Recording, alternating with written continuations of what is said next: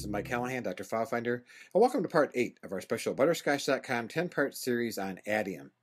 Now in this segment I'm going to talk briefly about encrypted chats in Adium. And the good news is that in Adium, unlike any other chat client, the encryption is built right in. So all you have to do is make sure that you have it turned on or set to how you want it to be. So with Adium loaded, we'll click File, go down to one of my accounts, say Edit Account. Now it comes up, go down and click on the Privacy tab. You can see that I have this one set to encrypt chats automatically.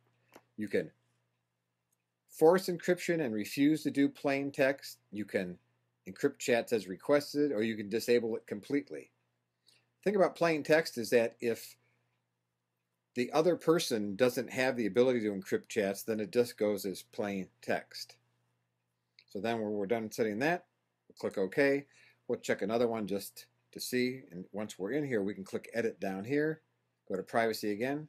Again, I have it to encrypt chats automatically. I let others know that I'm typing, say OK. So now when I'm talking with my daughter, for example, I'm going to move this over here, I can right click, look at encryption. I can see my encryption settings, that it encrypts chats automatically.